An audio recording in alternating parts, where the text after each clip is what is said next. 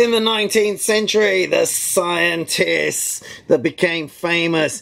In 1856, the man who made lots of money by saying he knew about dreams was born. He was Sigmund Freud. Oh yeah, Sigmund Freud. He was famous. He said he was a scientist, but we found out he made up all his results, and he was a charlatan. He was somebody who says they're a scientist and they're not a scientist, and all the results are just made up. Yeah, charlatan. Pseudoscience. Sigmund Freud. We now know... Ooh, spelling mistake. We now know that Freud made up most of his data for his psychoanalysis. Yeah, Freud. F-R-E... Yes. Yeah, some people want to be famous scientists, get lots of money, and not do the hard work. Psychoanalyst. Freud used Freud's theories and data are now discredited. Discredited. Yeah, that means that we found out it was all made up. It was all wrong. People who make up data today are called pseudo-scientists. Pseudo-scientists say they are real scientists. Pseudo say they're real scientists, but they're not. Pseudosciences do not use experiments to find out if their ideas are correct.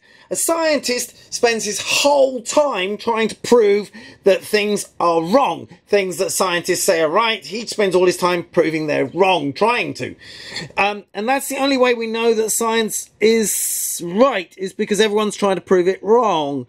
And if no one can prove it wrong, then it's right. Sometimes things do get proved wrong. Anyway, pseudoscientists don't do any of that. They just say stuff, make up stuff, make lots of money, fool the public. Pseudoscientists use the pseudosciences to take money off people. The pseudosciences are astrology, Libra, Leo, Sagittarius, all that. Oh, it depends on where the stars are, depends on what your life's... It's anyway, that's just none of that ever works. Or they say something that's so general that it sounds like it works, but if you read one of the predictions from a star sign that's not yours, it also sounds good. And so you've got 12 star signs that all sound like, yeah, they're right for you. So they all sound good. Astrology and homeopathy. Homeopathy is the less medicine we give you, the more well you'll be. Yeah, that doesn't work. We've tried it. It just doesn't work. Bodies are good at healing one another. So it's themselves. Sometimes things just get well because your white blood cells make you well. And that's when the homeopathists say, oh, we did that. No, it was your own body.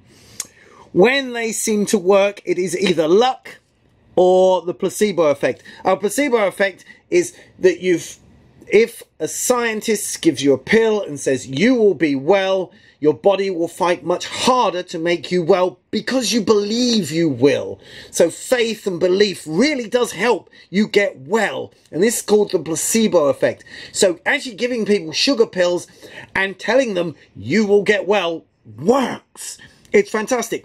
And the only way that we know that medicines are any good is if they are better than sugar pills. And that's what we test. That's what scientists do. Only if it's better than a sugar pill are we allowed to sell it as a medicine. Placebo. Good. And that's Sigmund Freud.